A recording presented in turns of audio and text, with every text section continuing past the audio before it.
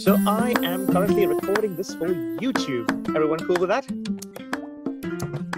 I consent. Excellent. You consent. Okay. I always got to check these things before. So, in fact, hello and welcome to the video for those of you watching on YouTube. In fact, I have today with me some of the best, I think, comedians in the magic industry out there. There's so many, there's loads of comedians in magic, but I guess I'm so honored to have John Lenahan and Paul Regan to do this with me. Most of you know Paul. He's a regular on the channel, but I think you've never met John before. So this is for YouTube audience. I mean, obviously they know you, but they've never seen you on the channel before. So in case there is someone who doesn't know you, John, please tell them about yourself and tell them what you do. I'm on YouTube. You are on YouTube. Yeah, you are. Yeah. If you Google nuclear cooling towers. Oh yes. Yeah, we'll definitely tell us some stories about that. But I think, yeah, I think what we'll do is at the end of this video, I'll put all your links in the description of this video. So anyone watching this can go and click on that on your Instagram or whatever that you want them to go and check out, maybe your YouTube channel or anything like that. But I'll tell you what, to be honest with you, I am personally not very qualified to talk about comedy. And I think Paul and you are much better. So in fact, I'll tell you what, let's leave this interview with Paul. And Paul, you can conduct this whole interview or chat or whatever, and then we'll just have a chat about stuff like this. That's probably a good idea. Okay, let's do that then. I'll start because I know once John gets going, that's it. Yeah. It's like a steamroller of anecdotes, which is good. But I think people want to hear stories, so it's perfect. Yeah, absolutely. So we're going to hear the stories quickly. But you said you want to talk about comedy and magic, and John, I'll chuck it back to you in a second. But I think there's a big difference between kind of comedy magicians or magicians who are really funny act after act after act, and magicians who use comedy. There's a massive difference between the two. Like David Copperfield is not a comedy magician, but whenever you watch one of his specials, you've always got the one or two kind of comedy acts, normally involving Webster or Wilbur the duck, which wasn't a duck. But so there's a big difference between the two. Now I would certainly put myself more in the comedy magician role than a magician who uses comedy, but yeah, that's what I'm going to chuck in. But John, what do you think about that? Well, no, absolutely. So to answer your first question, like, who am I? I came over to Britain, 35 years ago, and I came over as a street performer. And then I started looking around, and alternative comedy was starting then. And we're talking about, place the Comedy Store and Jongleurs, but there was like 80 comedy clubs in London, and so we were like we were the new rock and roll. It was great. I hit a wave at just the right time, and where I was on the street, I was a magician that used comedy. I then went into the comedy clubs, and I'm talking about people like Paul Merton and Joe Brand and Jack D and all that gang. And then I became a comedian that does tricks. And now, I don't belong anywhere, though. I'm a bit of a man without a country, because the comedians don't get me wrong. They like me, they respect me, but I'm not one of theirs because I do magic. Magic, yeah. And then the magicians think I goof around too much to be a proper magician. When you're in the comedy clubs, though, it's all about laughs. I mean, they don't care how good you're, as the comedians do. That's the important thing. And you can spice things up. I mean, you can fool people every once in a while, and that's all well and good. But if they ain't laughing, it ain't working. Yeah. I'm going to say I think John's being a bit harsh on himself there, because John, you are incredibly knowledgeable when it comes to magic. Of course, yeah, he is. And you got some chops on you, so let's not. But what he's saying is, because what he's saying is, if you're in a comedy club and then suddenly pull out magic, they usually tend to look down on you as like, oh yeah, the guy's using props or whatever, right? And that's not that's sort of frowned upon in the magic world, in the comedy world, I guess. And it's fair enough. And I think the real reason for it is because magicians by and large don't think a joke is anything special, so they steal them, and that's why comedians don't respect them, because they don't care about the magic, and usually is all nicked from somebody. That's and that's why people do respect me in the comedy world. I think John's absolutely right there. Like he was talking about the alternative of comedy back in the 80s, and that was really when comedians had to say, yeah, you want to get on the bill first so you could use all the good jokes. So John was really very much part of that new culture of, no, your act is you. You know, what have you got? What have you created? And he's right. Most magicians don't really have that. You know, and that's why I think I can come back to the idea of a magician who uses comedy and a magician who is a comedy and a good magician. Now, because magic is so rare still, relatively rare, you can get away with people thinking you're the funniest magician they've ever seen whilst using the same gags that everybody else does. Now, John and I have both done street. It is really prevalent in the streets to use standard lines. And that's okay. It's just, there's a difference, I think, between like your standard lines, those kind of things that we all know, and building a whole act around gags that have been around since Dot. Or you saw someone do that 3 months ago and you really liked it, so you chucked it into your act. And magicians are so bad at doing that. That was the interesting thing about the circuit. I mean, comedy in Britain is kind of very interesting. I mean, what happened with comedy in Britain is after World War II, you had this labor movement, and then the labor movement meant that there was labor unions and factories all up and down the country, and all of those groups had clubs they had working men's clubs. So if you belonged to that organization, you got to drink in this private club, and the booze was cheap, and they always had entertainment. You know, Terry Rogers, you remember Terry Rogers, the ventriloquist? Yeah. And then a great magician in her own right, and she wrote a couple great magic books. And my book test that I've been using for 15 years was invented by her, The Key. If you remember the book test, The Key. She told me once that you could work 4 nights a week in West Yorkshire alone for an entire year and never repeat a club. But the problem with that whole working men's club circuit, and I came in on the very end of it, was that everybody nicked everybody else's jokes, right? I remember going to a comedy club once with a comedian called Barnaby, and we were in the second half. And I said, let's go get a drink. And he said, no, I got to watch the comedians in the first half. And he just sat there and went, okay, that joke's gone, that joke's gone. And the headliner was the guy who had the most stolen material in his head, because he needed that material because it would all disappear in the earlier acts. Yeah. But the London comedy clubs put an end to that. We had a rule. You couldn't be racist, you couldn't be sexist, and you had to write your own jokes. Wow. And so I know a big time comedian who's kind of from that northern area. It was our age, and I won't say his name, but he's big, and you would know who he is. But he never did the London circuit. And then one day he kind of said to all of us, I can do the Comedy Store. What's the big deal? You know, this alternative comedy, I can do that. And he went down, he did a 10-minute open spot at the Comedy Store. He tore the room apart. And the manager of the Comedy Store came up to him and said, you're welcome back anytime as soon as you get your own act. Oh. Wow. Yeah. Yeah. That's absolutely it. And I think magicians are still there. As magicians, we're still quite happily just ripping each other off. And that is a big issue. And not only each other, comedians as well, too. Yeah. No, anything. Which I've also was quite weird, because I would have thought magic would it's very kind of imaginative and wonderful, and it's magical. You know, the idea of magic, poof, I can make anything appear. I always would imagine the kind of person who does magic is the kind of person who would want to have a unique voice as well. But that isn't the case. Now, I'm not necessarily, I don't think I'm frowning on it either.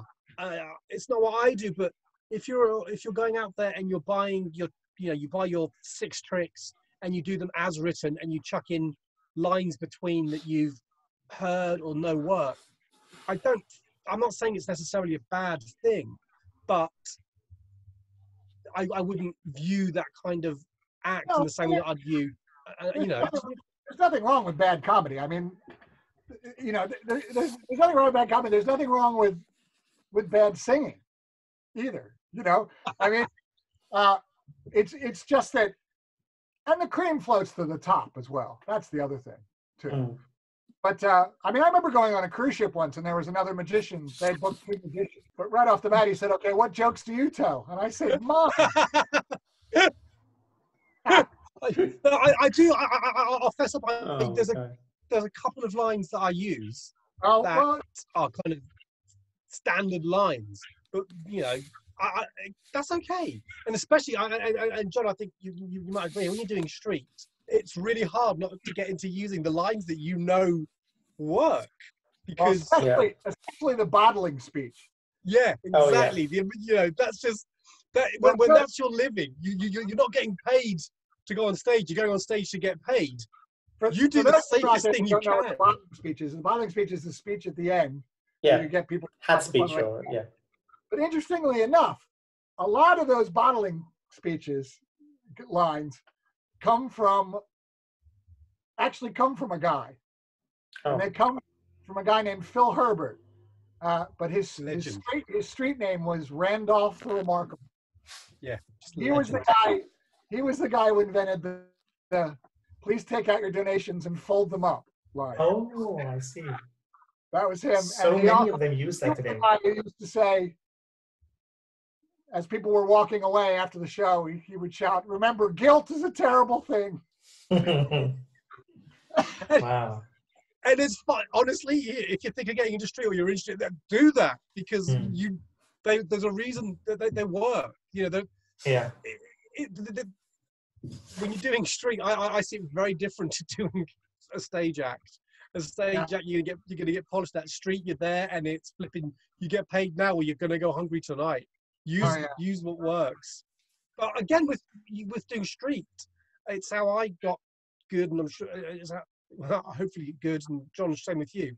You do so many acts doing street that you just very quickly can perform. John, do you think about comedy clubs? You know, I look at you know, when jongleurs got big, the way you would get into jongleurs is you would do a 5-minute open spot, and then if that went okay, you'd get another one, and then you'd get like maybe 5 of them, and then you would get a 10-minute slot, and you'd get like 20 of them, and then finally you would get a shot at a slot, which is 20 minutes.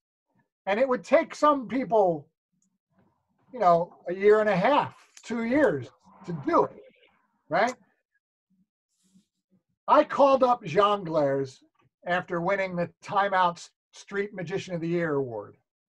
And I said, "Do you do open spots?" And Maria, who ran jongleurs, said, "Can you do 20 minutes?" And I said, "Yeah." And she said, "Come in." And I went in that night, and I headlined and compared there for 20 years. You know, so I mean, it was kind of a different, you know, day. Well, that's it. I was going to say, because jongleurs know. I mean, now trying to get. I personally, and John, tell me if you think I'm wrong here.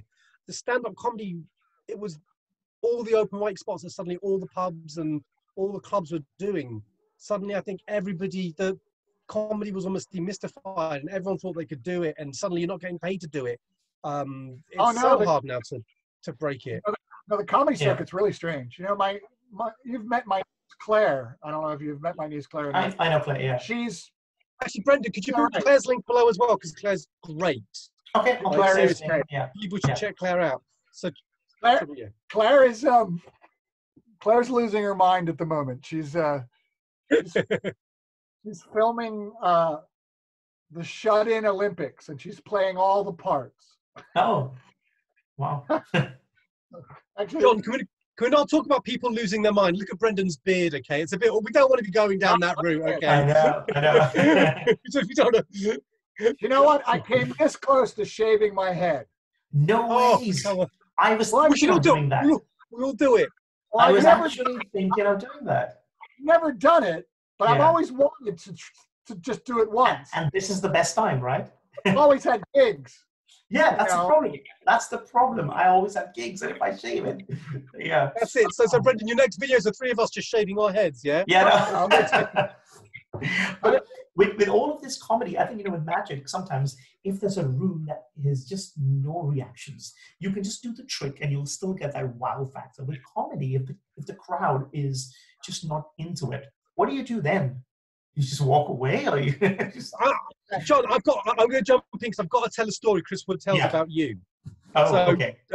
Chris Wood's another magician we all know. Yes. I mean, John and I both gig with him at times. But he tells a story about, I'm not going to say what theatre, but it's a theatre we've both played, going out and the audience, and they were just quiet, and John just won them over.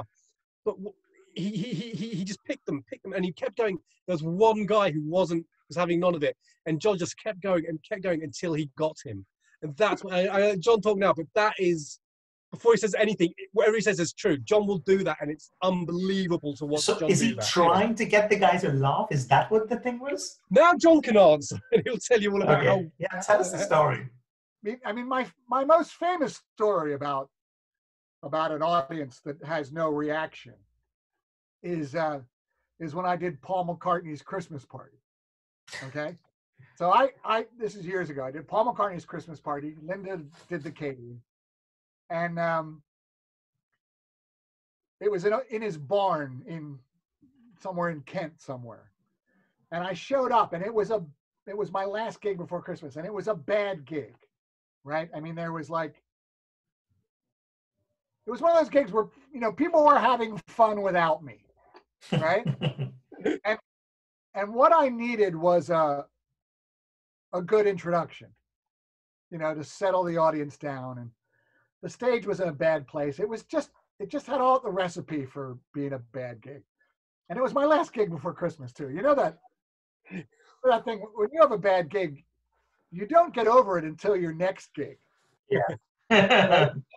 Right? So I was going to die on my ass, and then I was going to spend all of Christmas just sitting in a corner with a bottle of port going, I died in front of a beetle. And so anyway, what I needed was Paul to get on the stage and say, thanks everybody for coming, and here's my special guest. But that wasn't going to happen. And the guy who was going to introduce me was the guy who was organizing the event, and he was like an accountant.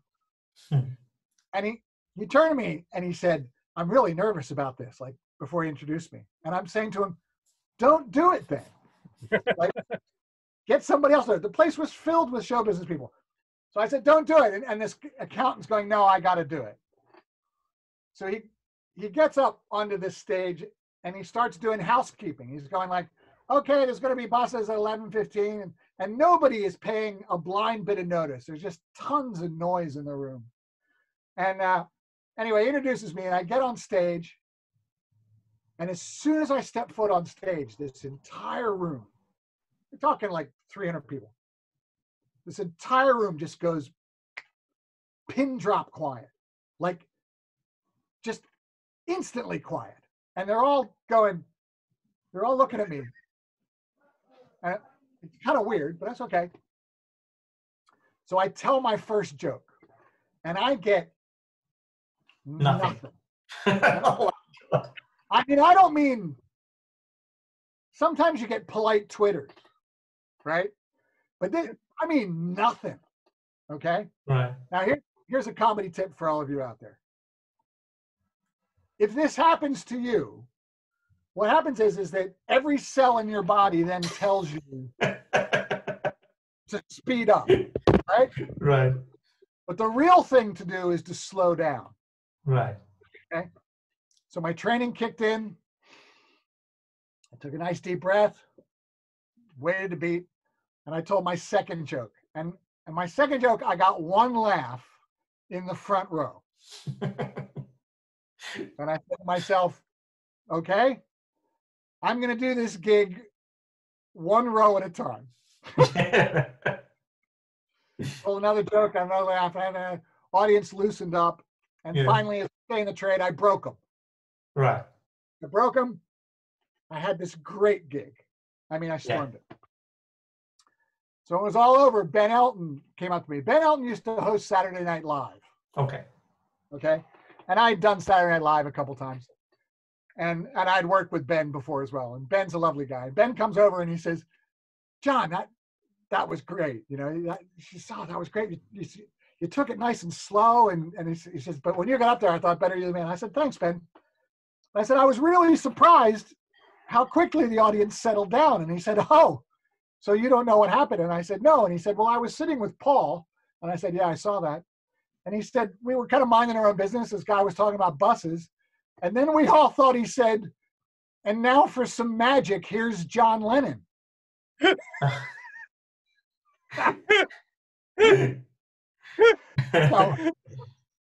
there's my experience with almost dying on my ass, but I actually pulled it off. Nice. But I guess people want to listen to stories, you know, so it's really good. No, seriously, I wish I had filmed or recorded the bit that you, me, and Elton were on the train back from Blackpool. I think it was like 3 hours or whatever, and it just went like this. Listen to John's stories. Yeah. Going out for a meal with John. It's actually, I think this is kind of the issue with comedians, people who think they can do stand up, and also maybe people using comedy in their routines, whether it's magic or whatever. Is there's a difference between someone who can get a laugh with a group of mates and somebody who can make 3 hours turn into 20 minutes. Yeah, there's a big difference. And John, when you tell stories, and when I've seen you do routines, this isn't a side I see. It's like you have like a raconteur kind of style. It reminds me of the old school, the Michael Parkes and Terry Wogan interviews that have with, like, I say about Chris as well, like Ustinov or Williams or those kind of people. It's so much fun listening to you tell these funny, great stories. The way you tell stories. How about you, though, about comedy? I mean, have you ever, like, completely tanked? Oh, God, yes. Christ. So before I did magic, I was doing some stand-up. Oh, right. And yeah, the circuit, I just missed out on the time when you actually got paid to start doing stand-up. Yeah. Now it's like you do 53 spots, and then after that you might get a pint if you're lucky, you know. But I was getting into it. I did a spot at this club. I'm not going to say it because they still are going, but it was basically a room full of magicians, of comedians waiting for their turn. Oh, that's holy crap! Yeah. Not a laugh. I had one person laughing. That was the one guest who'd come along with me. And the thing is, if I go to a gig, I'll be, woo, yeah, woo, even if it's god awful, I'll still cheer and clap and scream because we've all been on stage, right? I mean, I tell you what, I was talking to somebody the other day, you know, and when I was in the height of me being an alternative comedian, because, I mean, what happened was I was at the Comedy Store, and somebody came up to me and said, "Are you allowed to work in this country?" Which is an interesting question. Wow. And I got an agent who from up north, and he got me a tour with Cannon and Ball, and in a summer season with Little and Large, and he got me some working men's clubs. He got me a tour with Ronnie Corbett. But then I got a gig at like Butlins in Canvey Island.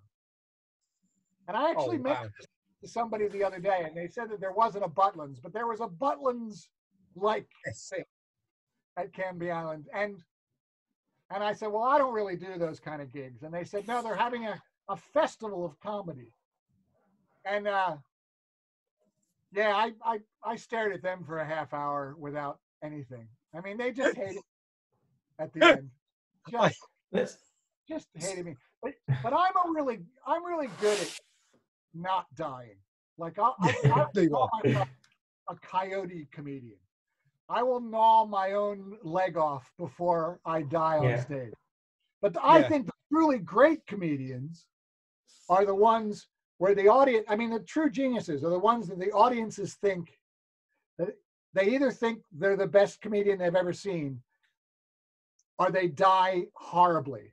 And Jerry Sadovich is like that. Yeah, exactly. I was about to say Jerry Sadovich, John Oliver as well. He tells stories of him just dying. And if you see what he's doing now over in America, unbelievable stuff. Yeah, but Jerry Sadowitz is a great example of that. Yeah, I mean, Jerry doesn't have a middle ground.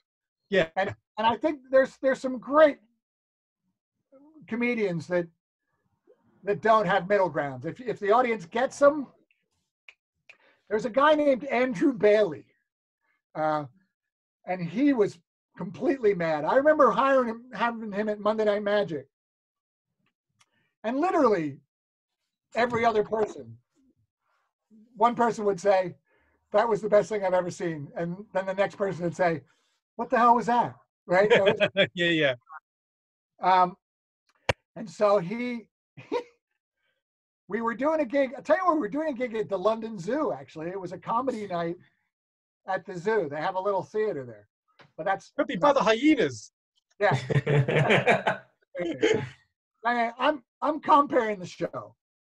And Andrew, as I said, he was this crazy prop comedian. But you really have to try this, you guys out there. So after he finishes, I come on stage, and there's like props littering the stage, you know. And I'm just doing a routine, and I'm getting a laugh in the wrong places, which means somebody's mucking around behind me, you know. And I look behind me, and I see this curtain's behind me, and underneath the curtain, I see his arm reaching, and he's trying to grab his props and pull them back. Yeah. Because he's got another gig to do. Oh. So I lift up the curtain, and he's on all fours, and it's kind of funny. So I pretend I'm mad at him, and he's a real nervous guy anyway. And I go, "Andrew, you're ruining my show." And he's like, "I'm sorry, John, I'm sorry." He says, "Look, I can help. I can help with your show." And I said, "How?" And he said, "I can do special effects." And I said, "Okay, what do you got?" And he said, "I've got rain." And I said, "No, absolutely not. I'm not. I don't want rain." And this is mid-show. This is while people are watching you. You're chatting like this. Oh, this is yeah, on stage. Okay. And he says, "I've got snow." And I said, "Okay, I'll take snow." So I did my rope routine. You got to try this. And he got out a packet of Weetabix, and he took out like 2 at a time, and a tennis racket, and he threw the Weetabix in the air, and he smashes the Weetabix, and it just pulverizes the Weetabix. For you Americans, Weetabix, we don't quite have it in America. It's like cereal, but it's like it's in pack. It just pulverizes this Weetabix, and like an entire pack behind me, and it's like piling up on my head and my shoulders. So there you go. If you ever need snow in your show, yeah. That's so good. Weetabix and tennis racket. Are there any competitions? You know, you said you won Kids Entertainer of the Year, or not? Sorry, it was a Street Performer of the Year. Are there any competitions in comedy as there are in magic? Or I'm not talking about like the BGT. Well, you get the obvious one, which is one reason it's so big, is you got the Edinburgh Fringe Awards. So are quite okay. Like the newcomer award up there is Superior, whatever it is now. Right. That's so there's quite a competition like you'd have a normal magic competition. It's I think awards given. I won the newcomer award in Edinburgh. Yeah. Nice. Like 30 years ago. Look, no big deal. Yeah, but that's a big thing though, because Edinburgh is a massive thing. John used to be a big thing. He used to. Well, so where are you performing now then? At Magic Mondays you do at Camden Town? I do them in Highgate. Okay. I do Monday Night Magic in Highgate. But I don't tell magicians about it. Magicians aren't allowed to come. Okay. It's kind of like what Jerry Sadowitz also. He doesn't want any magicians in his audience, doesn't he? Well, no, I'm not as strict as Jerry. Jerry's thrown me out of a queue of his show. But oh my God. My rule is that if you're a magician, you can't come with another magician, but you can come with 3 or 4 lay people. Okay. Yeah, like magicians have that many friends who aren't magicians. It's my mum, my dad, and a mop. As I say, bring someone who hates magic, and you know who they are. You're married to them.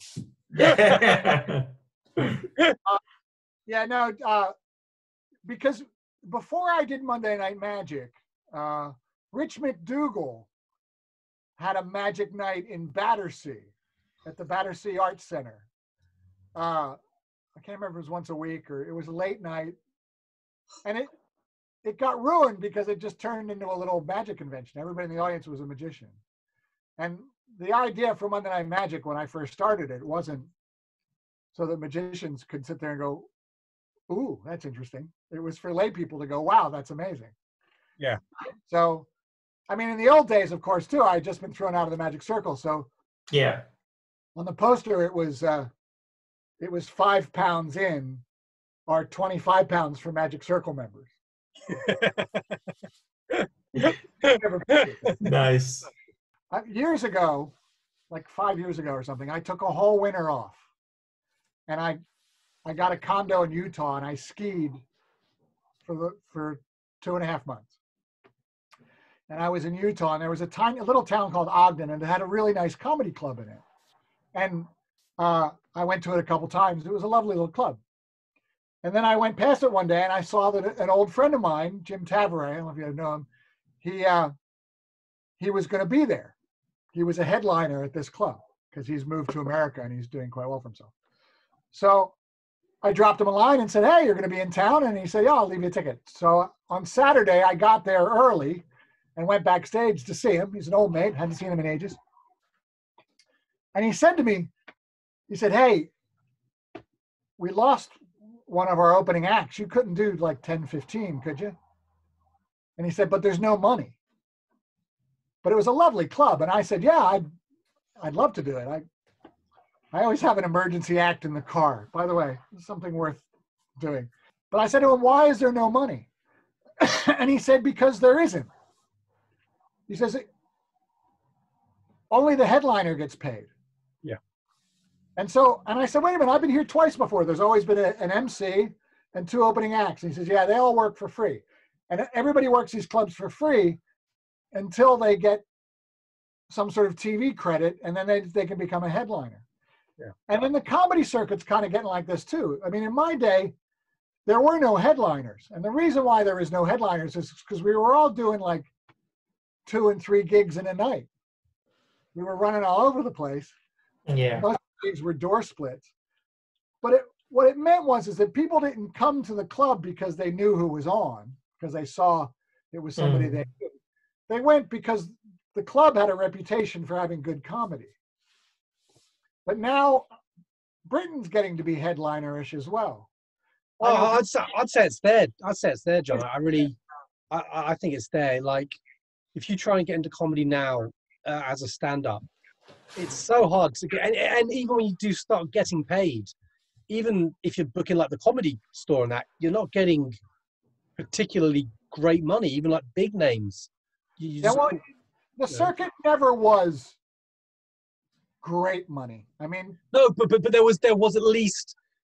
But I made maybe quantity over quality of pay. I think, if you know what I mean. I mean, I made enough money to get a mortgage and raise a family, and but I moved to corporate, so that's when I actually made money enough to pay off my mortgage. But but the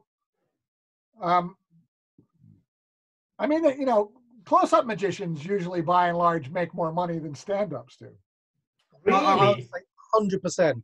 Really? Yeah. See, I would think it's the opposite. Stage magic, as in like stand-up magic, is probably more lucrative than close-up.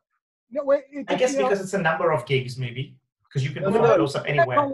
It depends on what level you were in. I mean, in my day, I mean, every room, every pub had a room above, and there was only like 80 people in. So there used to be a place called the Earth Exchange in Archway, and it held 23 people.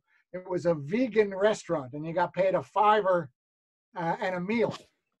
And the first time I did it with Rory Bremner and Norman Lovett, and I don't know, I can't remember who else, but I mean, everybody did it. But the thing is that when you did I did the Comedy Store and got, that's how I got to tour with Ronnie Corbett. Jonathan Ross saw me there. I was his warm-up man for 2 years. And, you get seen in these places. Yeah. One of the problems, I think, with magic, this does not have to do with comedy, is that too many of us don't do gigs where people can buy tickets. Yeah. There was a time in my career where I was making a lot of money and I was as busy as can be, and people say, "Can I come and see you?" And I'd say no. Yeah. Well, I think a lot of magicians our acts are an interruption, not the reason people are out.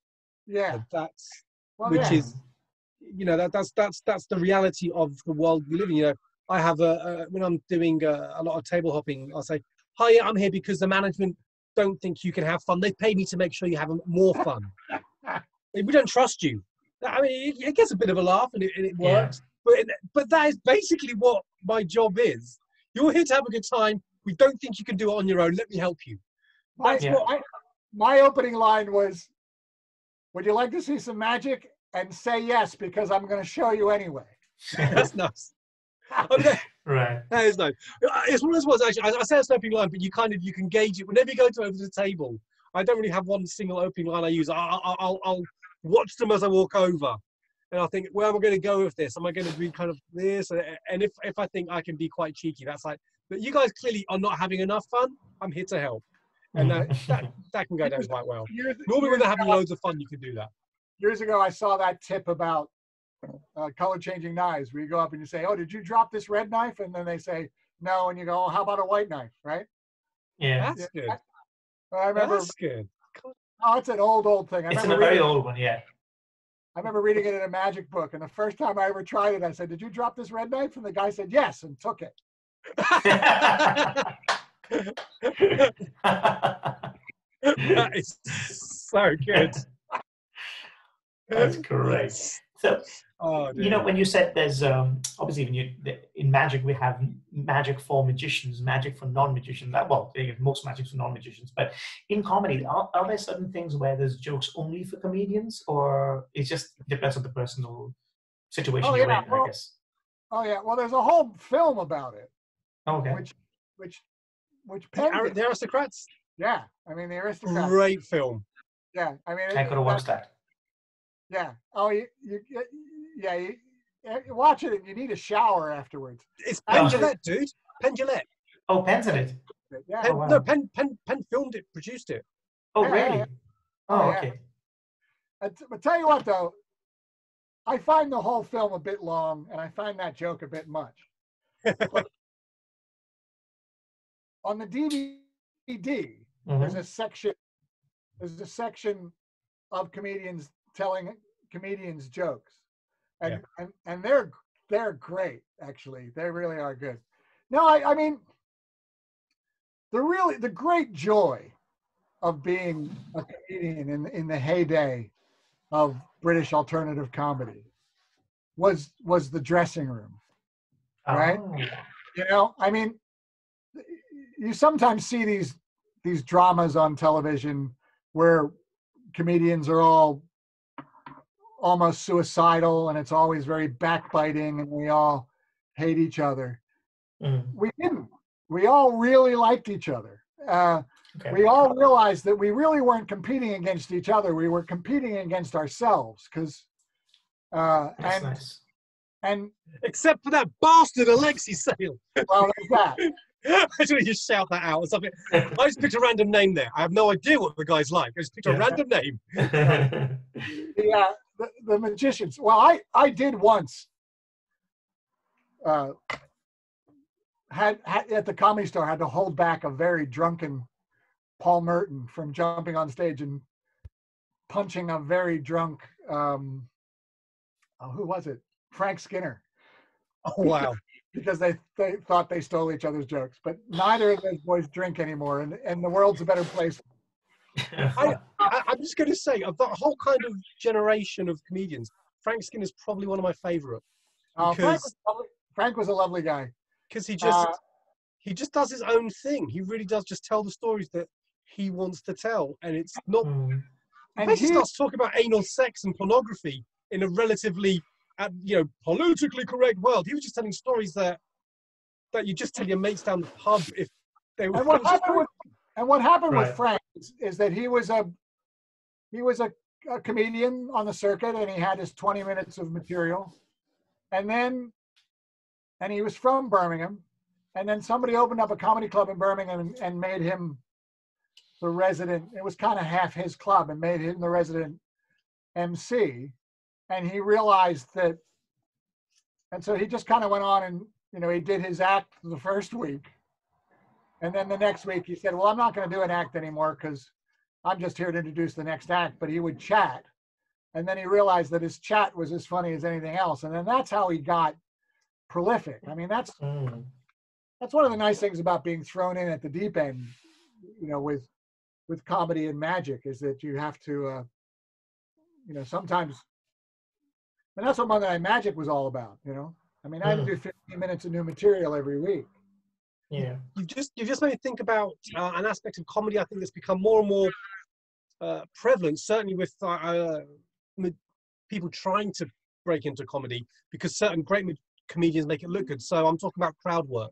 So if you look at someone like Al Murray or Dara O'Brien, their crowd work, their back and forth with the crowd is unbelievable. And they make it look so easy, but insanely hard to do.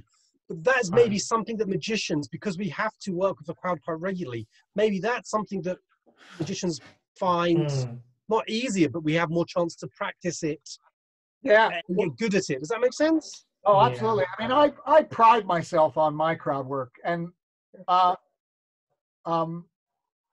I work a crowd like a comedian. Like for my cruise ship show, see, I also firmly believe that you shouldn't get anybody. No, sorry, not you shouldn't. I personally don't bring people on stage unless they know it's a magic show. Okay? If I'm going to do a show and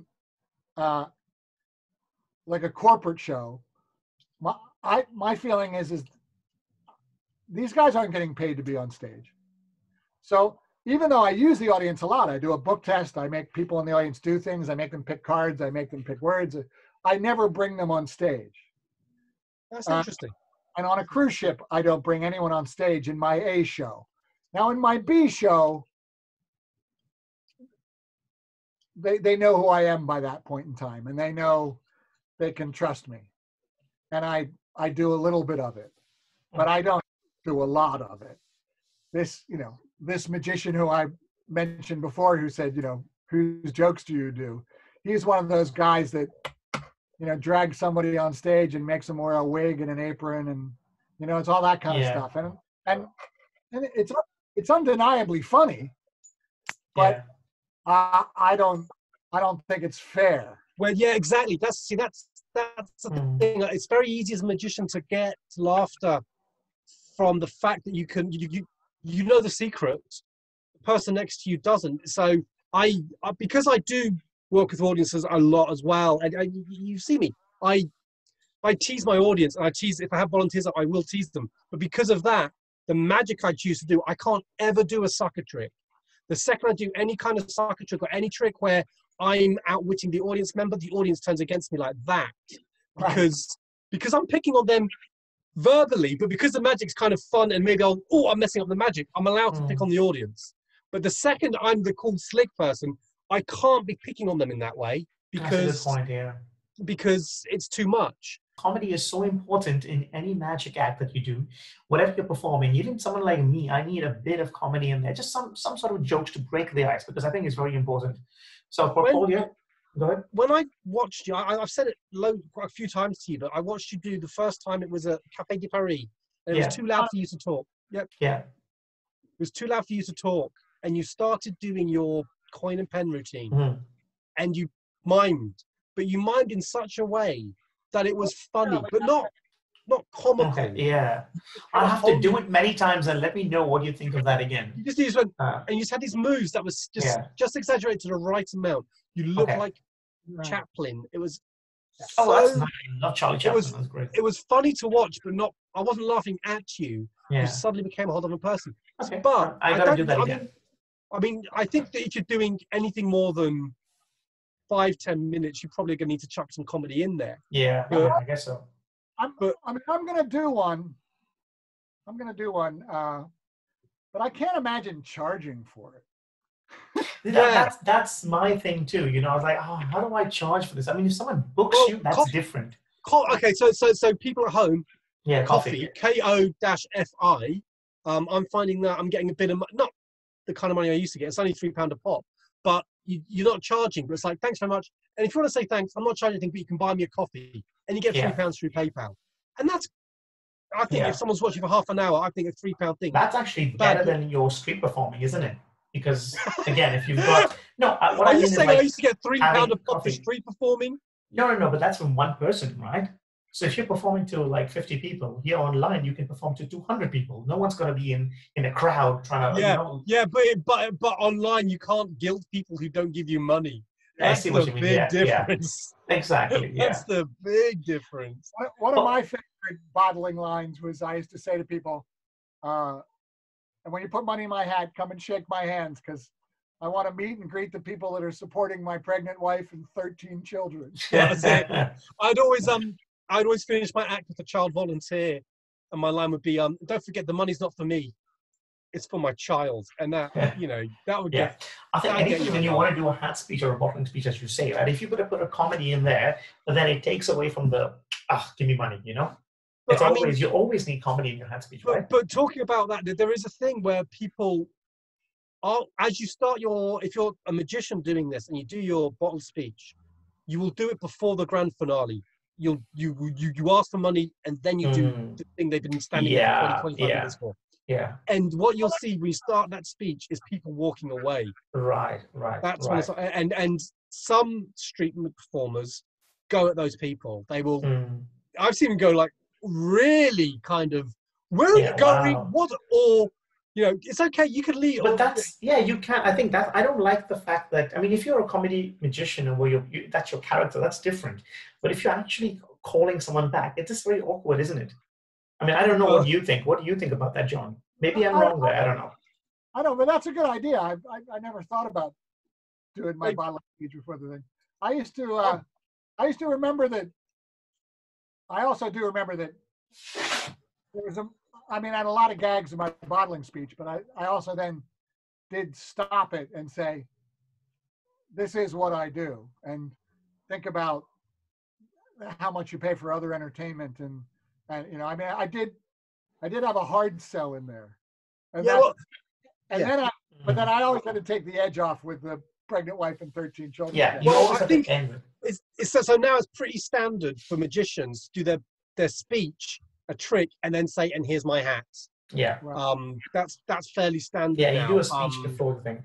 But it's when people walk away. Some magicians will go after, like, really strong.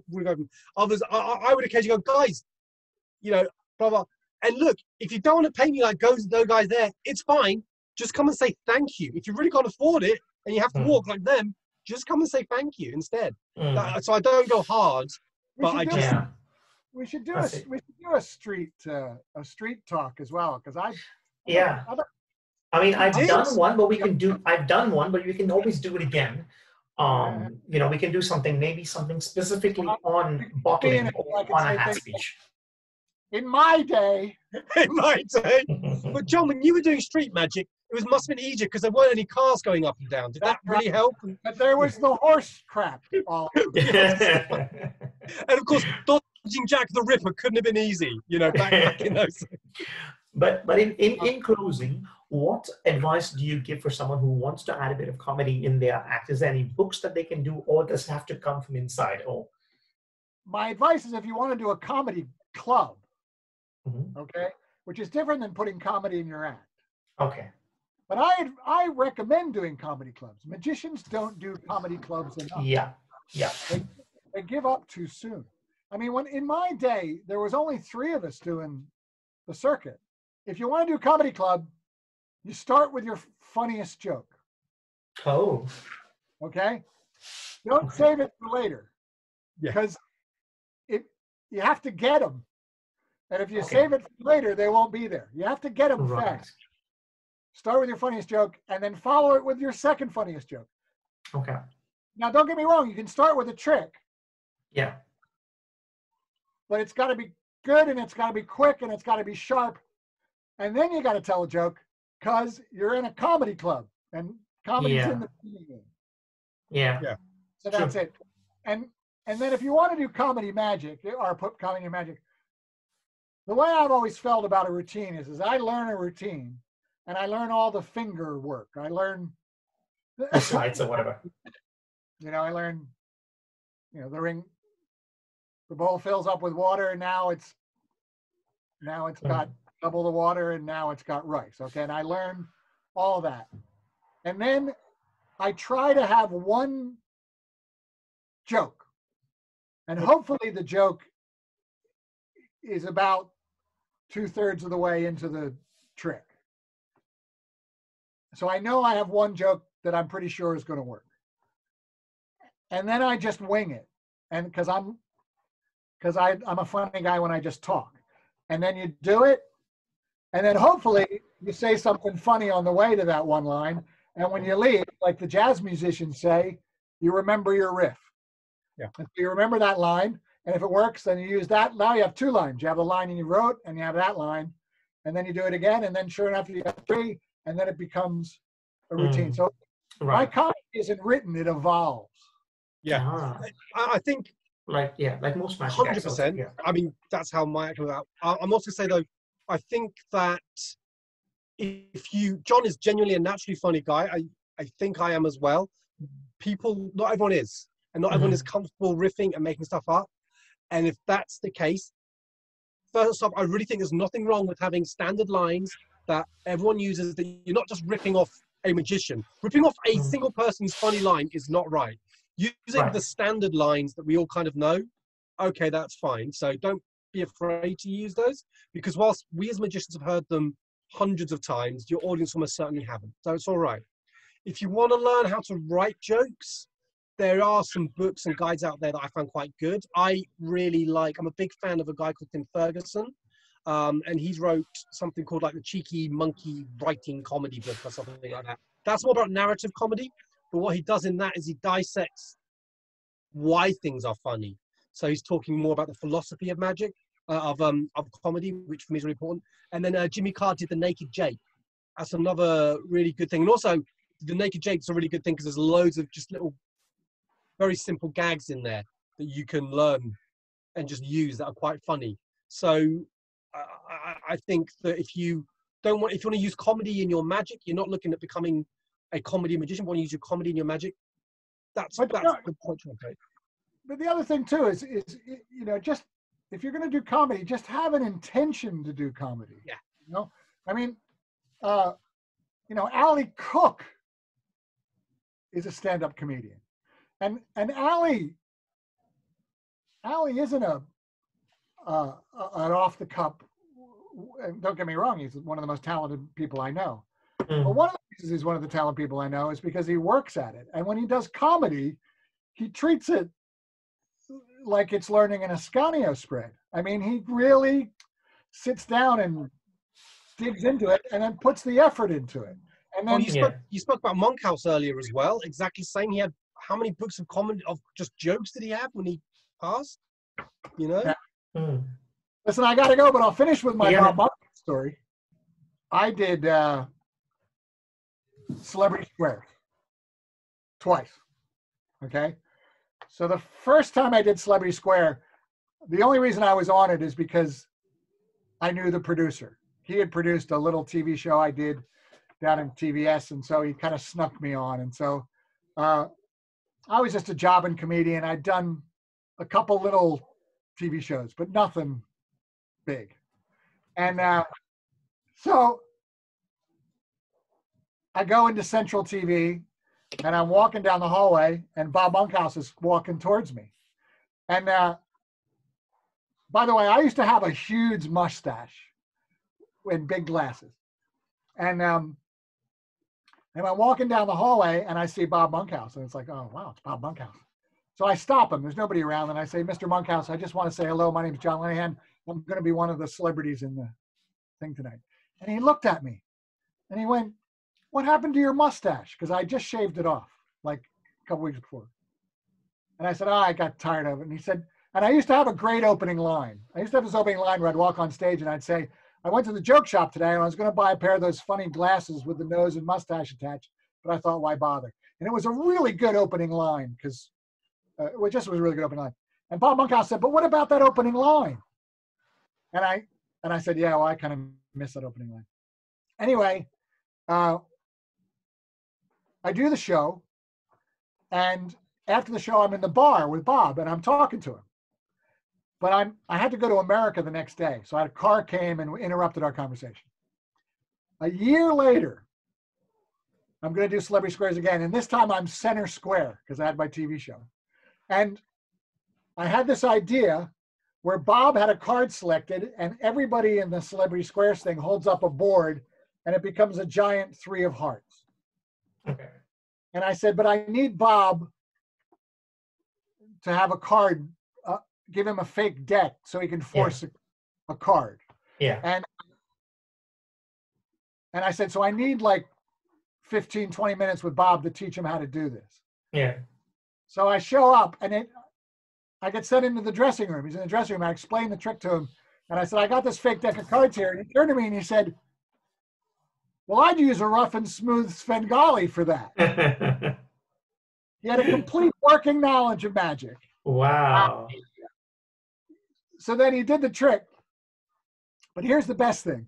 Mm-hmm. At the end of the night, I went into the bar and Bob picked up the conversation from the year before.